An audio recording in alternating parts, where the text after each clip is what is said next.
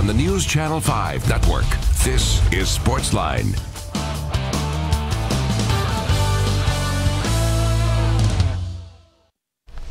Hey there, SportsLine on your television. Steve Layman here with you. Glad you are here with us on this Tuesday night on News Channel 5. Plus, a busy time of year around here because everything is going on in sports. Obviously, you got the Titans in the middle of their work week. They were back on the field today over at St. Thomas Sports Park. Tuesday, normally a day off after a Sunday game. You get Monday to sort of recover and do